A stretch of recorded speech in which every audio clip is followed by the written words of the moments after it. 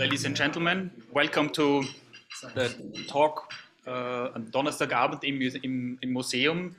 My name is Stefan Krause. I'm the director of the Imperial Armory, the Hofjagd- und Rüstkammer here in Vienna at the Kunsthistorisches Museum. And I'm the curator of the current special exhibition at the KHM, Iron Man Fashion in Steel or Mode in Stahl. And I am here to introduce our speaker tonight, Pierre Terjanian or Terjanian. He will be speaking about Ottoman-inspired armor, armor in the alla turca style in the Renaissance. And before I hand over to Pierre, I will introduce him with a few words, with a selection out of his very long and extensive CV. Pierre Terjanian is the Arthur Ochs Sulzberger curator in charge of the Department of Arms and Armor at the Metropolitan Museum of Art in New York. Since 2013 he is at the Metropolitan Museum. Before that he was at the Philadelphia Museum of Art in various positions since 1997. From 2006 until 2012 he was the J.J. Medveckis Associate Curator of Arms and Armor. He has a master thesis from the university in Metz in France. He wrote about armor in armorers in Strasbourg in the 16th and 17th century. Recently, a few years ago in 2019, he curated the amazing exhibition The Last Night, The Art, Armor and Ambition of Maximilian I in 2019 at the Metropolitan Museum of Art in New York. He has, his list of publications is very long, 2-3 pages long. I give you a selection of his most important publications. For example, the rediscovery of the Thun Hohenstein album is a sketchbook thought to be lost since 1945, and he rediscovered it and published it in the Jahrbuch of the Kunsthistorisches Museum in 2011 and 2013. He edited the wonderful catalog of the Last Night exhibition in 2019, and of course, most recently, in 2022, he wrote an article about alla turca armor for the exhibition catalog of Iron Man Fashion in Steel here at the Kunsthistorisches Museum. And now he's giving us an introduction to the amazing world of alla turca armor in the Renaissance, 16th century. And yeah, I'm handing over to Pierre in a second. Pierre, it's all yours. Thank you, Stefan. It's a great pleasure to be here. I want to thank the Kunsthistorisches Museum for the opportunity to speak about armor alla turca, but also for the wonderful exhibition to which we are lenders. We got to have a private tour of the exhibition this morning, and we're absolutely thrilled. I contributed an essay on armor alla turca because it's an important fashion in the 16th century, and it lingers into the 17th and the 18th century.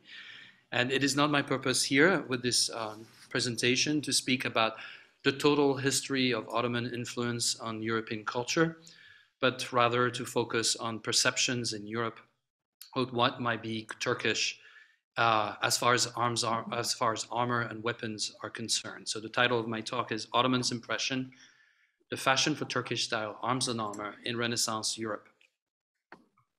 Okay, so this is a portrait of Fernando de' Medici in the guise of a Turkish man, perhaps probably a sultan, a Flemish painting of the 17th century. And we are here in the presence of a phenomenon whereby Europeans from various backgrounds are fascinated with the Ottoman Turks. And this is very much in response to the growing presence that they had in the world, and particularly so in Europe. The territorial expansion of the Ottoman Empire from the 14th century through the 17th century is nothing short of extraordinary. And what you see here in various shades of yellow is from the darker to the lightest. The different phases of this expansion, but at its peak in 17th century, in late 17th century, a lot of the Mediterranean is basically under Ottoman control, as well as the Red Sea.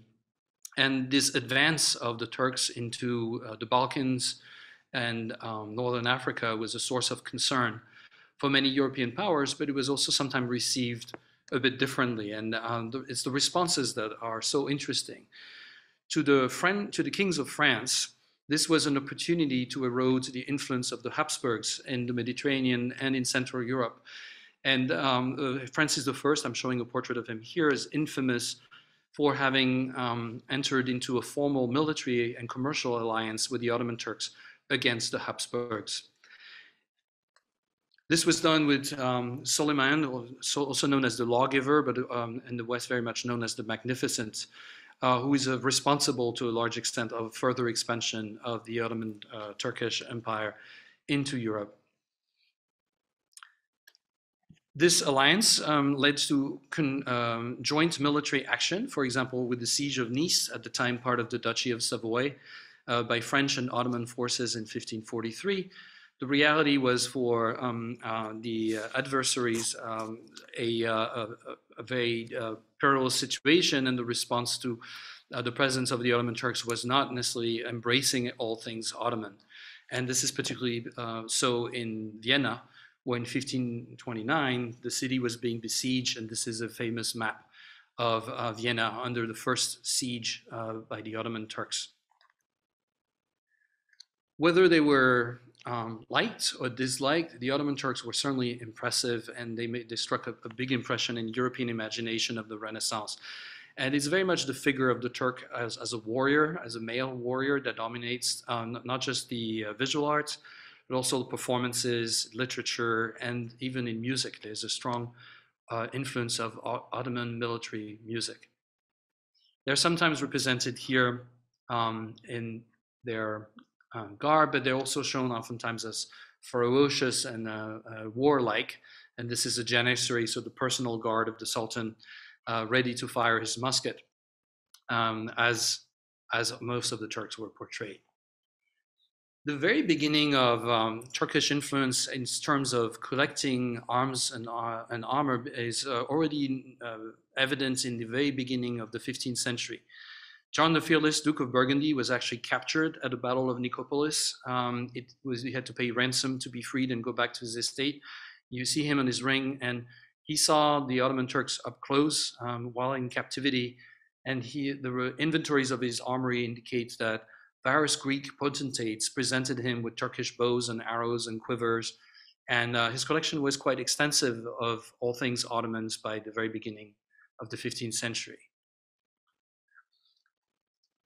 Much later on, and we have a documentation of various collections being formed. A bit later on, and we have a very unique collection being formed, perhaps already in Prague, where Archduke Ferdinand of Tyrol first was residing as a governor general on behalf of the emperor, but then also continuing in Ambras near Innsbruck, to which he relocated.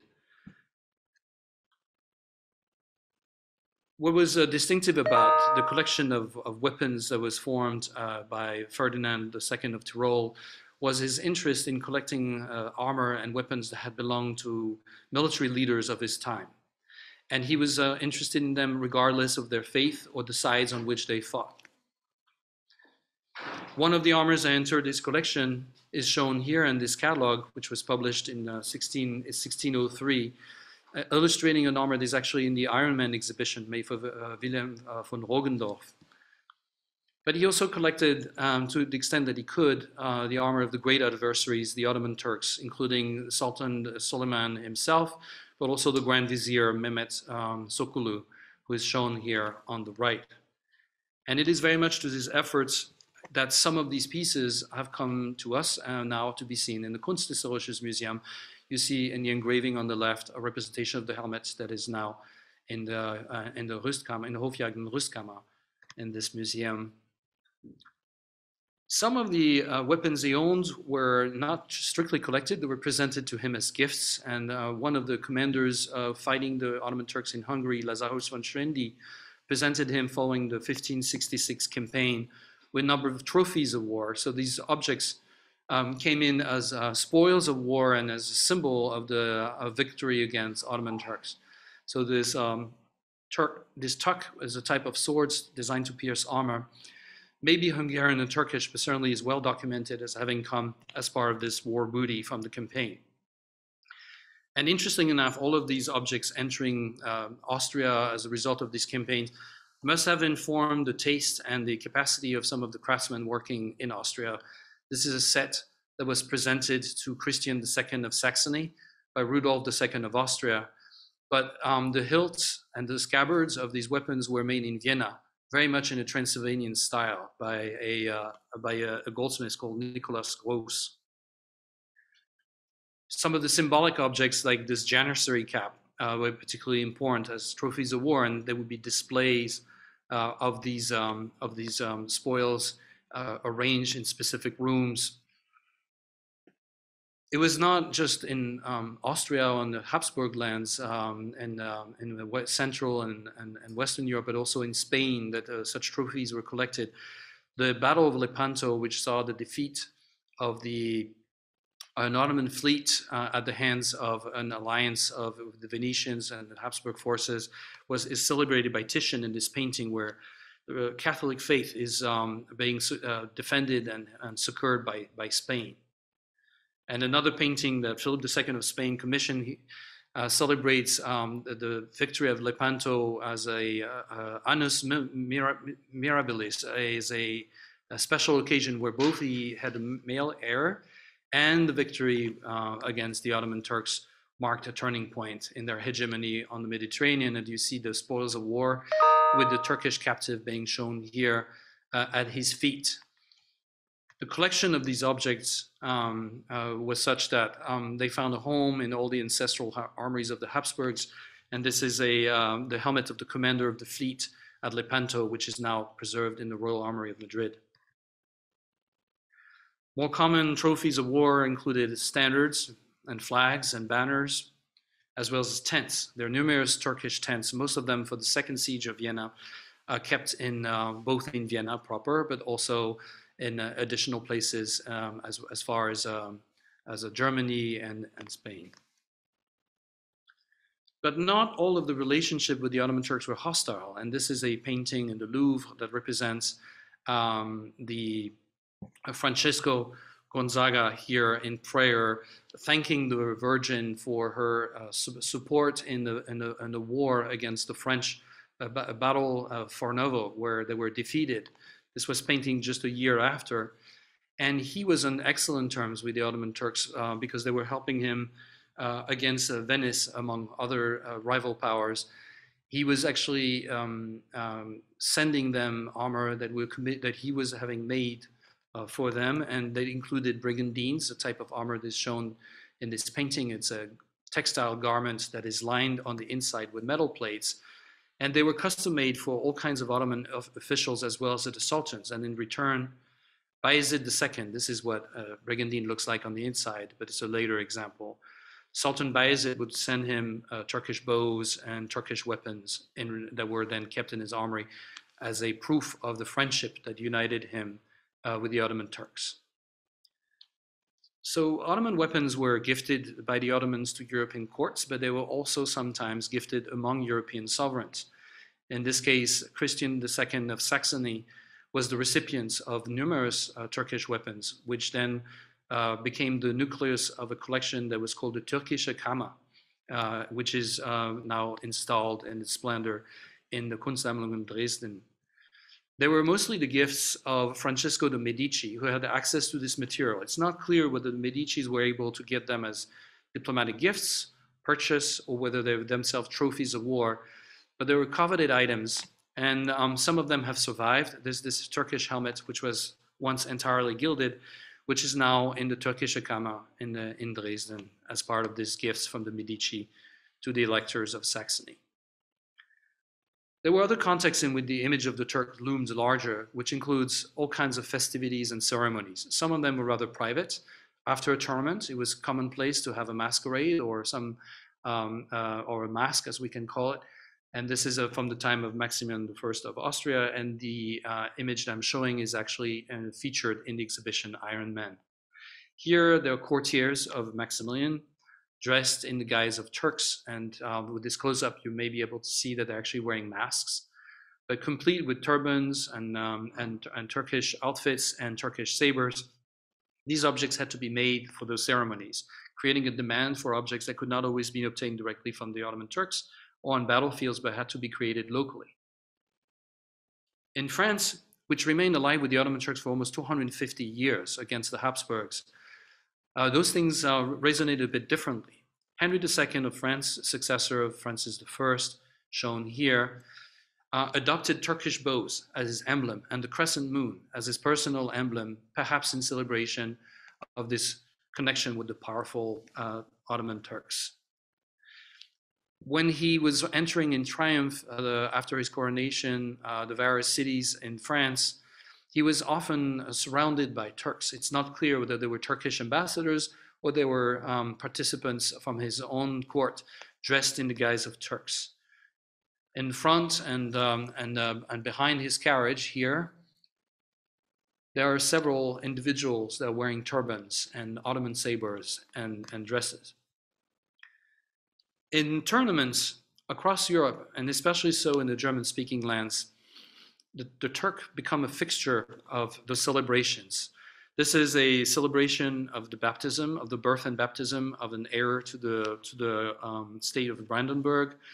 And there is actually a Turkish figure in the foreground here, somehow included in this procession leading to the lists where the tournament will be taking place.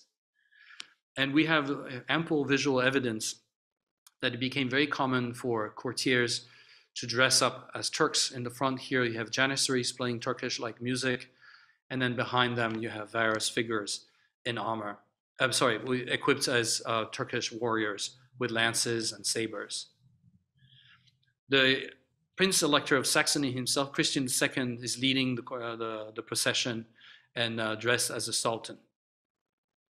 And we have to remember that these processions were sometimes deeply political, but they were often moralizing as well. And this is an example of a procession in which the participant is dressed as rabbits, and what they're bringing back with them are the heads of the hunters and the dogs that were chasing them. So this is a celebration of the world upside down. And it always invited reflections as to the proper order of things. And those processions could be as fanciful as having also cross-dressing. In this case, various members of the Saxon court are dressed in the guise of women, sometimes Amazon, sometimes they're more allegorical figures. And there's a very similar example in the exhibition of what was going on at Habsburg courts.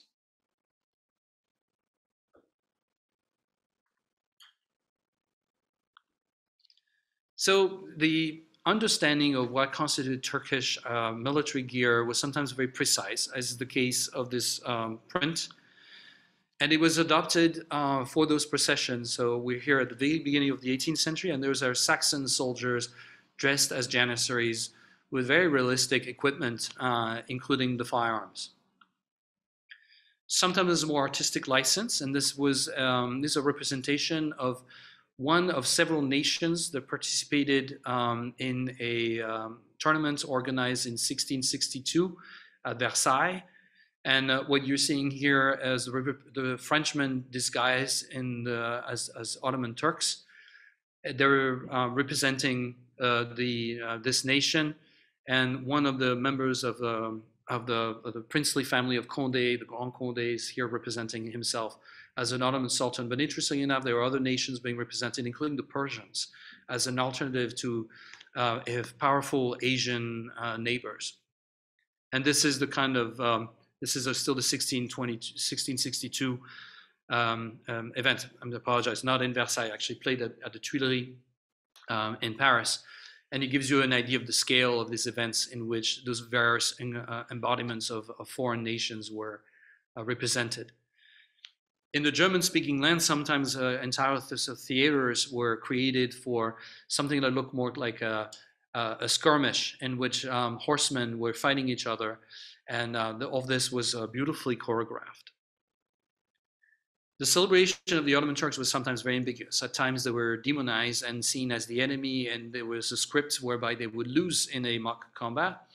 And there were other occasions where this was more a celebration of the world, And in this case, this was a carousel, a form of tournament that was celebrated in the beginning of the 18th century in Dresden, in which Asia is represented by the Ottoman Turks, and they represent one of the 4 continents that make up the world. For Archduke Ferdinand of Tyrol, it was important to represent some of the defenders of Habsburg Europe and the Catholic and Christian faith against the Ottoman Turks, and he often disguised himself as a hussar, as a Hungarian hussar. Those were the allies of the Habsburgs who were fighting directly in the buffer states with the Ottoman Turks. So this is a representation of what a hussar might look like. And this is the Archduke Ferdinand himself, shown wearing a mask and equipped as a hussar. Members of this court, he's obviously wearing a mask for this purpose with fake mustache, but carrying an actual mace and a sword that had been made for the occasion. Members of this court also represented the hussars. And we find very similar phenomena in other courts, including here again in Saxony, where various courtiers are dressed as Hungarians. And there's a version of the hussar as it was known, so that's a light horseman, lightly armored horseman, as they were known both in Bohemia, but also in Lithuania, in Poland, and in Hungary, wearing a helmet with a very distinctive pointed skull, and a type of shield that is very triangular in profile, which is known as Flügeltasche in German, or as a wing shield in English. And some of these examples were made in Austria for those ceremonies. This is one that was made probably in Innsbruck for the celebration of the marriage of Ferdinand II with Anna Caterina Gonzaga. So these are imitation of these shields made specifically for the occasion. But we can trace the roots of this model of shield back to Central Europe. This is a manuscript celebrating the reception that was organized in Hungary for Anne de Foix-Candale, who was raised at the French court and who was going to marry Ladislas, the king of Hungary. And the horseman in the front here is carrying one of his very distinctive hussar's shield. We have battle paintings from the early 16th century. There's very complex and rich in details, showing here Polish or Lithuanian hussars wearing no armor, but carrying these very distinctive shields and charging their Muscovites, which they routed at this famous battle with their lances. And you have multiple views of what that would look like. This shield was very much emblematic of what those Eastern European and Central European horsemen looked like. They were quickly appropriated. Some were made in the German-speaking lands, and this is an example in the Kunsthistorisches Museum's collection. This is a pictorial inventory of shields that were kept in various arsenals of Maximilian across the Habsburg lands as far as Alsace and the Breisgau. And you're seeing them in multiple colors and finishes. But some were made certainly for Maximilian's personal troops as well. And this is an example that is now faded, but it has the crosses of Burgundy or Saint Andrew, which is the patron saint of the Burgundian Order of the Golden Fleece. And it actually has traces of Maximilian's personal motto, Halt Maß in allen Dingen, which is also can translate it as keep measure in all things. So these objects were created very specifically for Maximilian's court.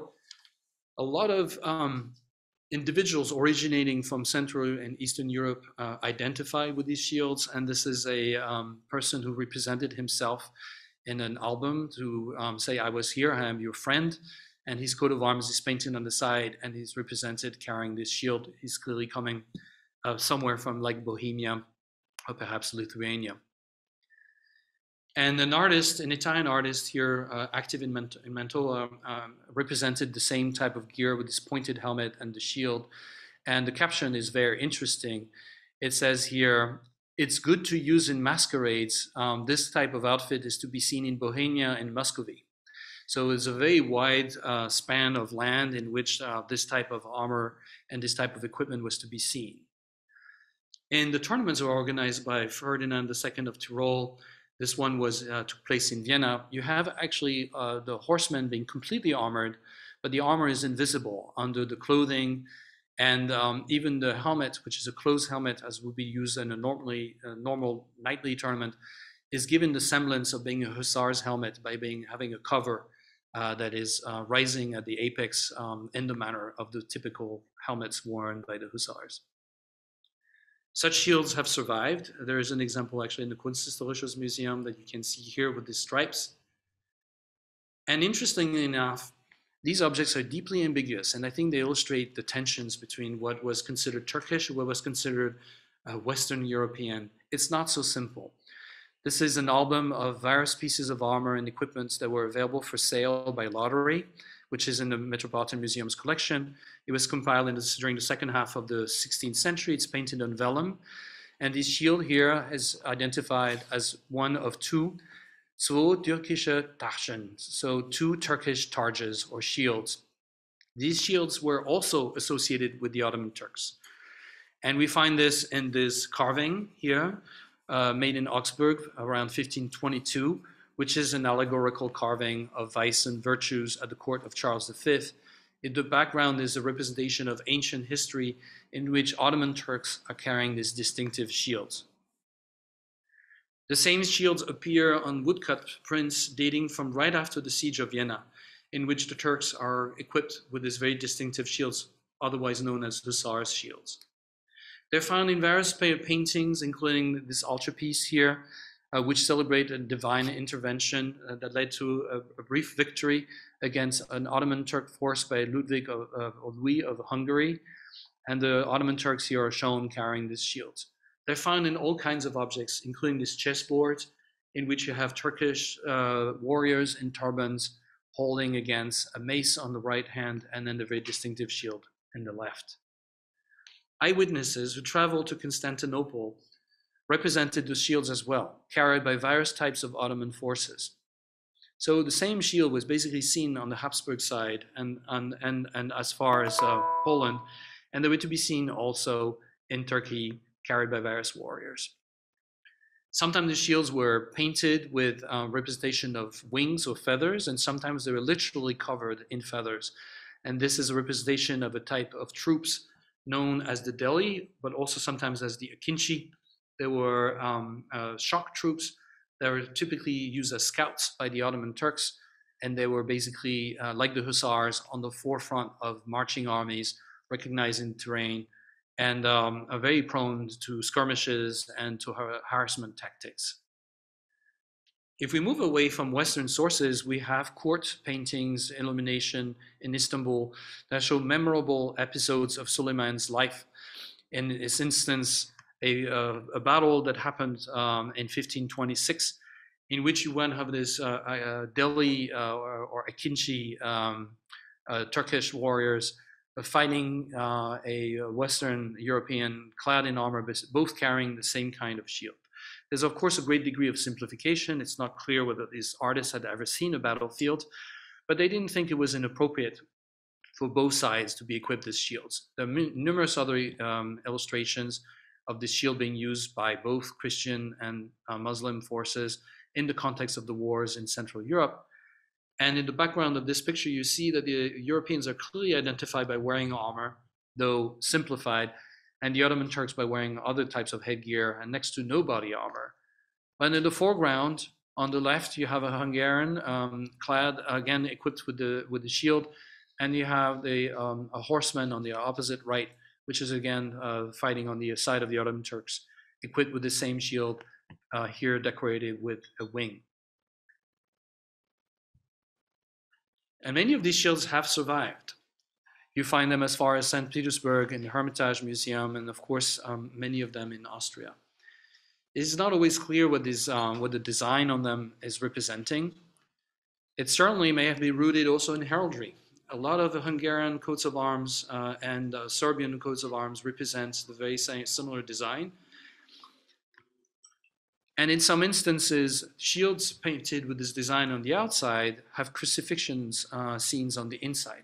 So while they may look like they were made for an Akinci or for a Deli horseman fighting on the Ottoman side, the presence of a crucifixion scene on the inside makes it clear that they were carried by Christian warriors. There are several examples of these. I could not find better images. Some of them still kept in situ in Hungary. And the Metropolitan Museum has actually one example, which has a crucifixion scene on the inside, and on the other side, on the exterior side, the one that everybody would see, a hand holding a bifurcated sword. This sword is well known in Islamic culture as Dul Fiqar. It's the sword of Ali. It's a sword that had two blades. It's very much associated with the Shiite faith, but it's also very much an emblem of the Sunnis, specifically so in the Ottoman context. You find a depiction of the sword, for example, on the Ottoman standards. You see here a galley, a part of the Ottoman fleet with a standard showing the sword. And the typical Ottoman shield of the period looks nothing like what we've been looking at. They tend to be round. They make of organic materials wrapped in silk. And yet it is clear that some Ottoman forces were carrying the Flügeltasche, or the hussar's shield. One possible explanation for the diffusion of this shield and confusion as to whether this was a Ottoman shield or actually a shield of the hussars who were fighting the Ottomans may have to do with the tactics and the military system used by both sides. Hungary at the time was split into three different states, one occupied by the Ottoman Turks, another one which was very much occupied and aligned with the Habsburgs, who had the title of Kings of Hungary, and then Transylvania, almost an independent state, also sandwiched in between these two rival powers. Both tended to fight military campaigns on site by levying provincial troops that were recruited locally for at times of military campaign.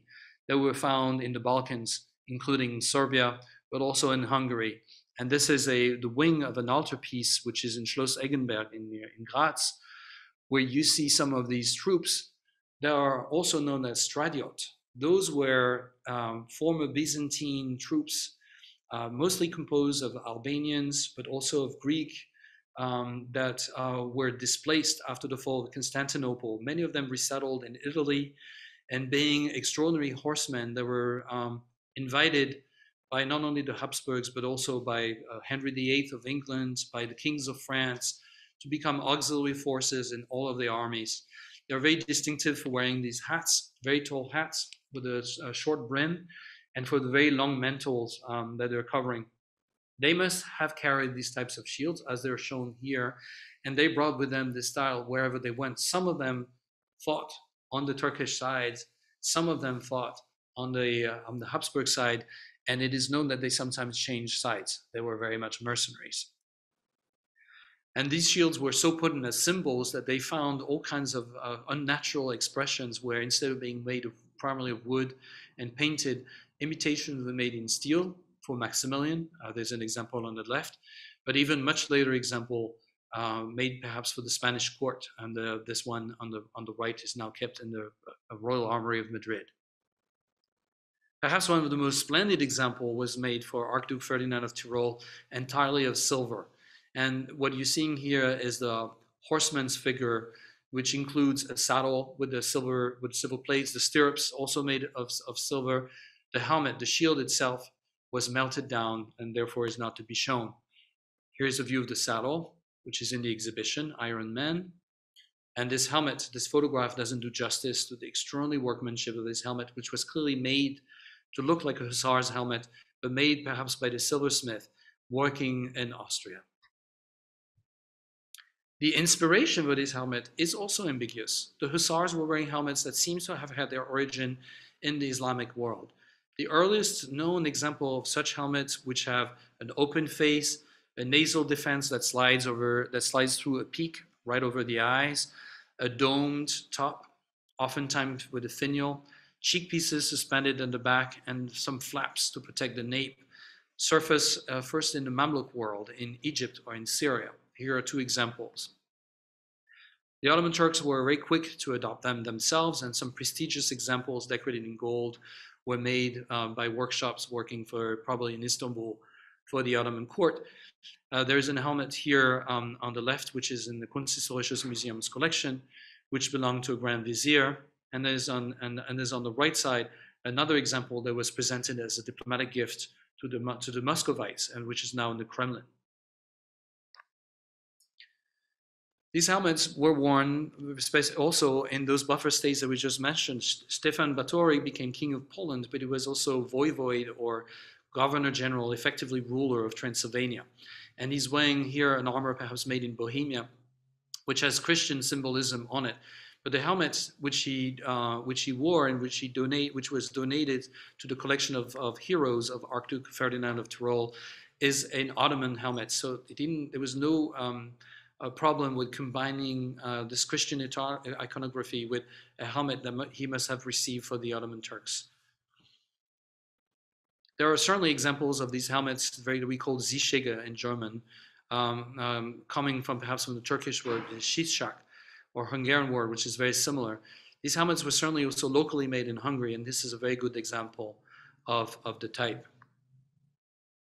It belonged to Miklo Zrini, who defended heroically a fortress against the Ottoman Turks at Suleiman present and leading the campaign, and he was beheaded after having been captured.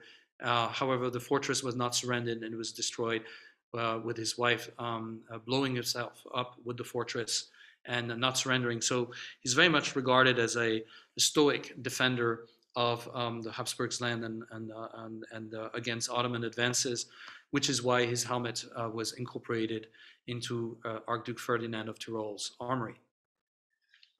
These helmets were so popular that they started being made in Germany in a massive scale, and these are examples that were made in Nuremberg.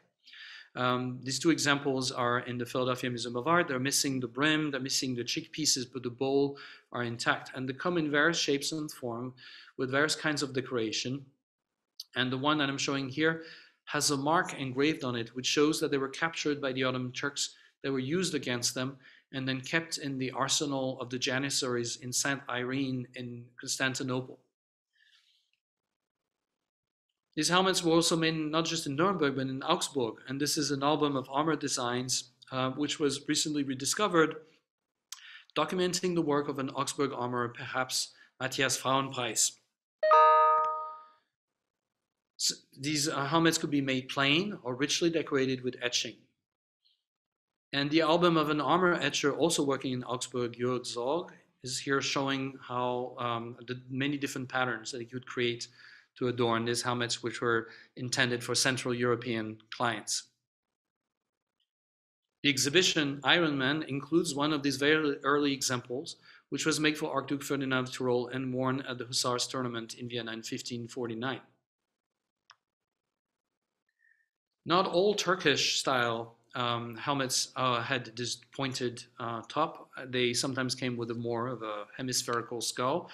And that inspired, too, the design of more compact style of Zischige in Germany. This is an example which is in the Bayerisches Nationalmuseum in Munich, which is particularly splendid for its ornamentation and the gems that adorn its surface. In the exhibition Iron Man, you have the helmet that I'm showing here on the left included, and their designs are also made to have a breastplate and a backplate. This was an ensemble known as a cuirass with helmet that were intended as gifts for Sinan Pasha, the Grand Vizier of the Ottoman Turks. This was at a time when negotiations were on the way to maintain a truce between the Habsburg lands and the Ottoman Turks. Tribute had to be paid, and Sinan Pasha made it very clear that he intended to receive gifts as part of the discussions for himself and some other officials. And these efforts were therefore made to find something suitable for the Grand Vizier. The cuirass was to be made in Augsburg, and these are the drawings that were submitted for approval by Rudolf II. This is more what body armor looked like as it was used in Ottoman Turkey, not much to do with what we've just been looking at. Nevertheless, those armors as created in the German-speaking lands seem suitable enough for presentation to the Ottoman Turks. They must have been very much emblematic of this in-between of those areas in which troops were also recruited and where equipment could be obtained. This is an example also in the exhibition of the cuirass and this alla turca, or made in the German-speaking lands. There's a perhaps closer example to what they would have looked like in the Philadelphia Museum of Art. I'm showing here on the right side. And what's so interesting about it is the presence of all of this glass space. Many of these armors were adorned with semi-precious stones and sometimes actual diamonds. You see the back of this armor, and this armor comes to the ancestral armory of the Counts Kevenhüller, who moved their armory away from Austria at the time of the 30 Years' War. They were Protestants, and they were permitted by the emperor to remove their armory to Nuremberg, or to the area near Nuremberg. There's an example that is now missing in the gems in the Cleveland Museum of Art, which is also very much in this style, and I'm showing it here because it has again the mark that shows that it was captured by the Ottoman Turks and it was kept in St. Irene in Constantinople.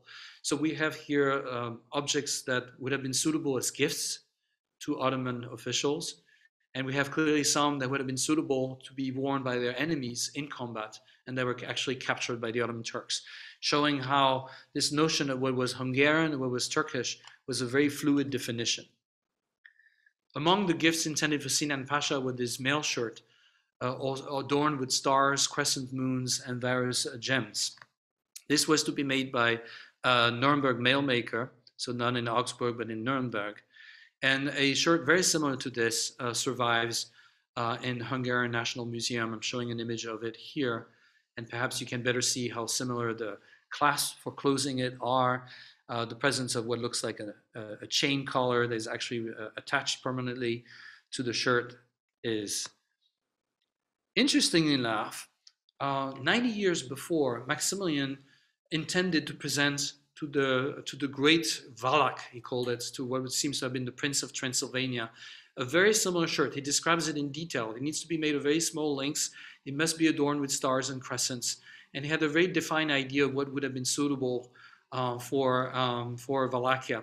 So we know that this style of armor was already in existence at the very beginning of the 16th century and still being made through the beginning of the 17th century. They sometimes come with gauntlets or gloves made of metal. The links that make up these armors are not made of iron, but actually made of copper, and then they're silvered. In this instance, in the Metropolitan Museum's collection, we have a very rare pair of these gauntlets. One still retains the star and the semi-precious stones, and the cuffs are made of small articulated copper plates that have been silvered, very much like this cuirass, which was made for Nicholas Esterhazy, which is in the Esterhazy collection. So we see here a sort of hybrid mail and plate type of armor, neither used in Western Europe nor used by the Ottoman Turks, but have been suitable in Hungary and in Transylvania. Perhaps what defined more in the European imagination Ottoman armor more than anything else was a sense of ostentation, opulence, and sophistication, and the presence of gems was one of the defining features. This is one of these extraordinary helmets that is missing its cheek pieces, that is kept in Topkapi Palace, made in the late 16th century. It gives you an idea of how elaborate those helmets could be. And they often came complete with arm guards that would have covered the arms of the warrior in the Turkish fashion. They have a lot to do with goldsmiths' work. And this is a picture made of rock crystals, similarly adorned in gold and with various gems. And this informed the wildest imagination in terms of what constitutes a Turkish armor. Here is a helmet that is now stripped of the lapis lazuli crest, a very large figure that would have been on the very top of the helmet, with many of the gems. It included turquoises, but also diamonds and rubies that were probably removed at the time of financial crisis. This is an imaginary Ottoman helmet. Doesn't look like anything Ottoman except for a summary representation of a turban around the crown. This is part of a very large ensemble of armor that were presented by Charles Emmanuel of Savoy. He was married to the sister of Philip III of Spain, and Philip III and his wife had been unable to have any heirs. Charles Emmanuel of Savoy was very much seeing an opportunity for his three sons to be raised at the court of the Philip III, and because of his connection through his wife to the court, to perhaps make one of them the future heir to the crown of Spain. This is Philip III shown here in his armor. And the three boys went to Spain to be raised there. This is the oldest of them, Philip Emmanuel of Savoy. As part of their arrival was a very lavish gift, which included an armor for horseback and for foot, 2 horse armors, and this ensemble of Turkish pieces for parade, which appear to have been made for the Duke of Savoy himself 20 years earlier, and they were repurposed as a magnificent gift. The idea was not so much that Philip III should wear somebody else's armor. It was more that they may be placed inside the royal Spanish armory, and they would inscribe the House of Savoy in the future of the armory and the collective memory of what made Spain a superpower. As I mentioned, some of these objects were stripped of what made them so special. All of the gems. This is a pair of arms very much inspired by these Turkish-like arms that are now in the Bargello, and all you have is the iron core. Virtually all of the gold is gone and none of the gems. But they're very much inspired by this type of armed defense, and I was very pleased to see this piece, which is in the Hofjagd in the Rüstkammer in the Kunsthistorisches Museum, in the exhibition Iron Man, very much associated with Suleiman the Magnificent. This is a sort of very distinctive type of Turkish armor, showing you a close-up here, which was very faithfully copied elsewhere. So the pieces that I'm showing on the left is repeating the same gold design on the center, and clearly the craftsman who created this had access to actual Ottoman pieces. This was made in Moscow in the early 17th century. So we see that in Russia, there was a very literal and faithful reproduction of Ottoman designs. And in Western Europe, we see a much more liberal and understanding of what constituted Ottoman arms. One of the few objects that retain all of the original surface and embellishments that were part of Duke of Savoy's gift is this shield, one of two, which is adorned with cameos, elaborately carved, retain most of the gems and all of the gilding, as well as the original textile lining.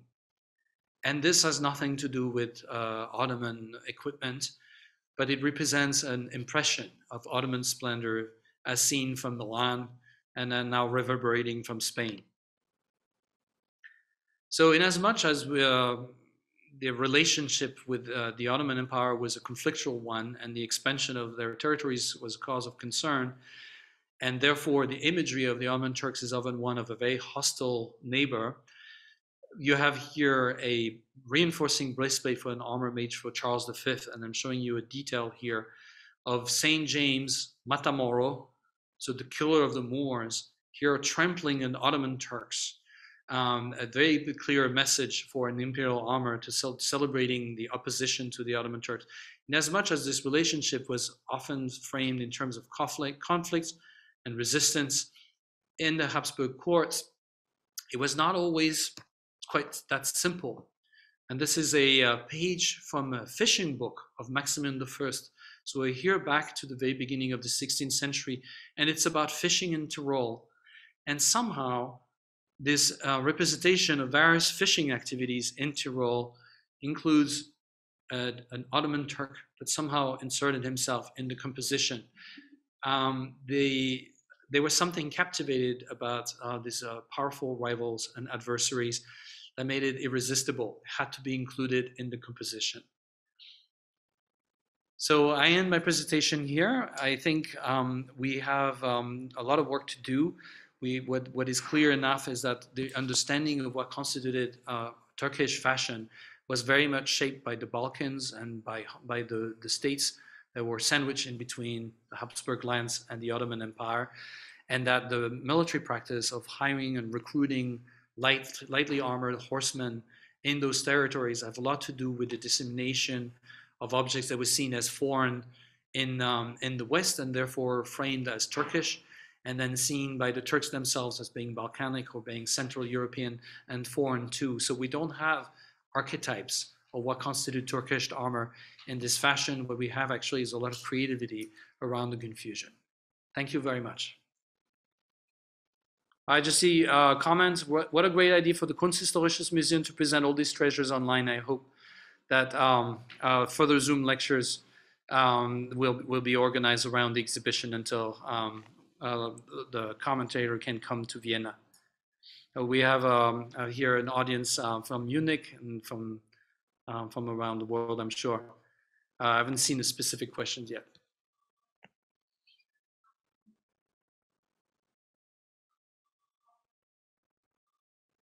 But I have with me Dr. Krause, who may want to ask a question. Putting pressure on me. Going back to the hunting scene, if you can go back one or two scenes, there's something maybe that's also interesting. It's not a very high resolution image, but I'm happy to share it again if that's okay. Yeah.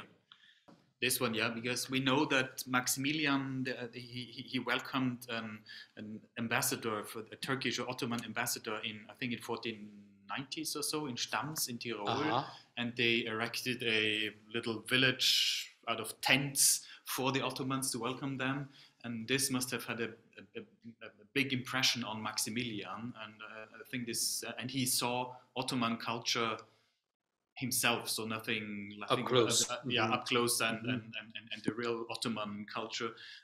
So this must have had a very big impression on him, and I wonder if this is why he included like Ottoman warriors in various of his illuminated books that were made for him. For example, this hunting book here.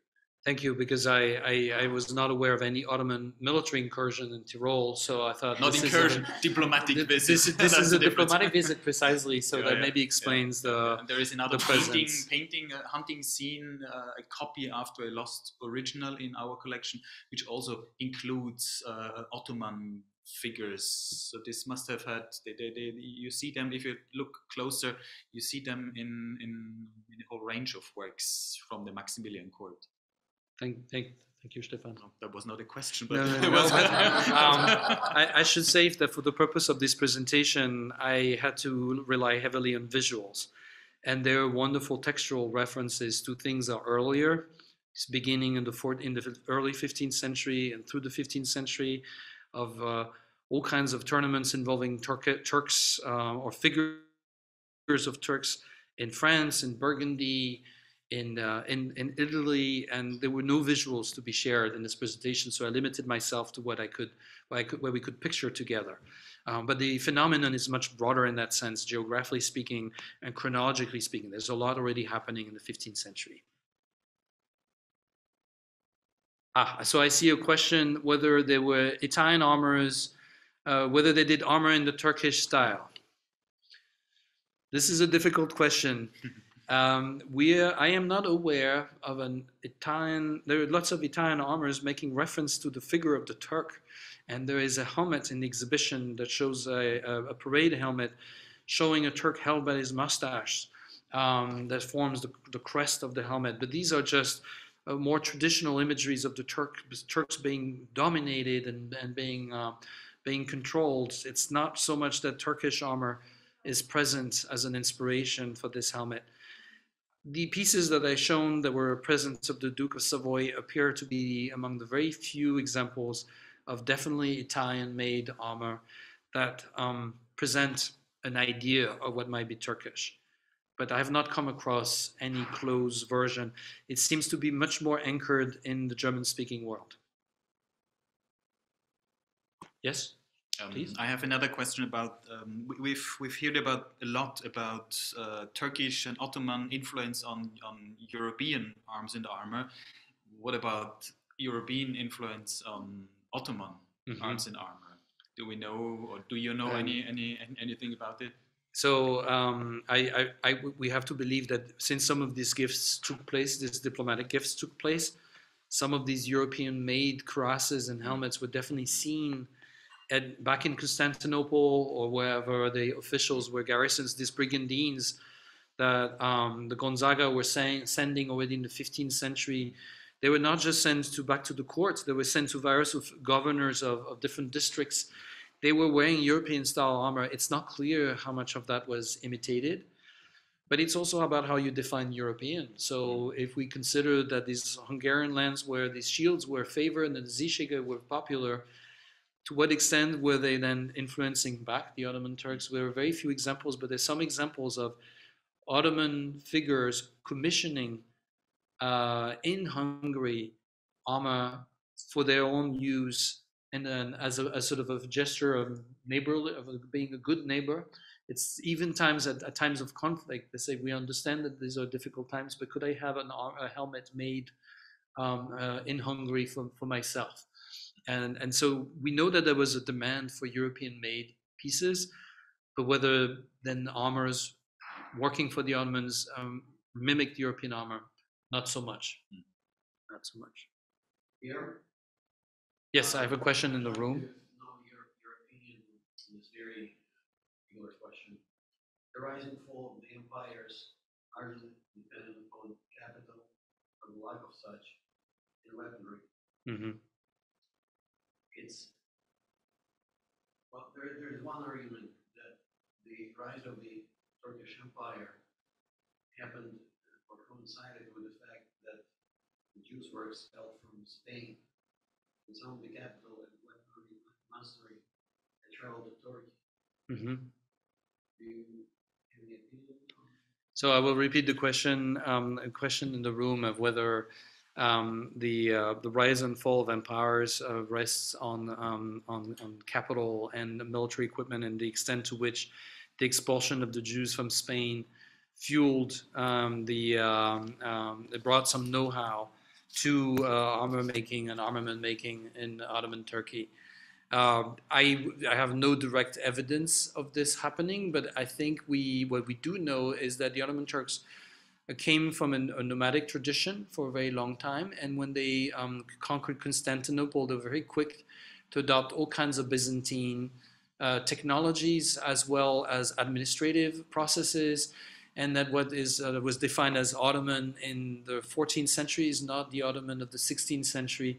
They're very prone to absorb technologies from the outside. When they besieged Constantinople, it was with cannons made by Genoese artillerymen who were basically mercenaries who were providing the know-how.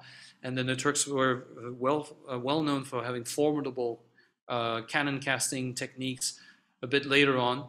And there's no reason to imagine that the influx of Jews from Spain would have not had an impact. But I just, unfortunately, there's no textual sources I could think of that would connect the dots. So they certainly had the disposition to take the best from the people who would be living within Ottoman Turkey. Maybe I should, maybe the Ottoman Empire, maybe I should have been a bit clearer. I use the word Turkish for those things coming from Anatolia, and then use Ottoman to refer to the entire Ottoman Empire, because there are things that were made in Egypt and Syria that were now Ottoman controlled. There are things made in Ottoman Hungary, and so Ottoman Greece. So the production is more diverse than just things coming out of Constantinople and Anatolia. And that is a sort of a Turkish tradition, but then there is all these additional influences.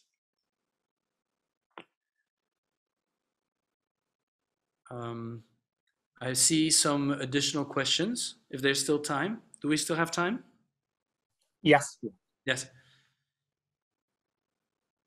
Nice comments that there are a similar depiction of single Ottomans and other works from Tyrol, including stove tiles. So the imagery of the Ottoman wars is indeed very prevalent and widespread, and it's absolutely true. I remember those tiles. And going back to the time of Sigismund, so we're here in the still already in the 15th century, but the Ottoman Turks were already very much present in the mind of the Tyroleans at the time. Maximilian sent a cannon as war booty from his Hungarian campaign against Matthias Corvinus back to Sigismund, and he said it's war booty, and it was earned by, with our valor, and it was important to him that this would be kept in Tyrol as a memento of what the House of Habsburg was capable of. I see a question here about Ottoman armories, whether inspired by the design and form for further Eastern countries, Persia, for example. The answer is absolutely. There is influence, Persian influence in Ottoman arms. There is also a practice within the Ottoman Empire and the military system of finding the best craftsmen and just taking them into their service. Sometimes they would be hired and compensated and came out of their free will. But also during Ottoman conquest, it was not uncommon to bring back goldsmiths and other expert craftsmen from wherever they were back to Constantinople. So there's a series of 3 swords that are distinctly Turkish in their shape, yatagan, one of which is still in Topkapi Palace and was made for Suleiman the Magnificent. But the workmanship is unmistakably Persian. And it looks like Persian goldsmiths were brought back to Constantinople after a campaign against the Safavids, and they were then to work with their know-how and their respective style for the Ottoman court. And we could probably find parallels beyond sort of edged weapons making.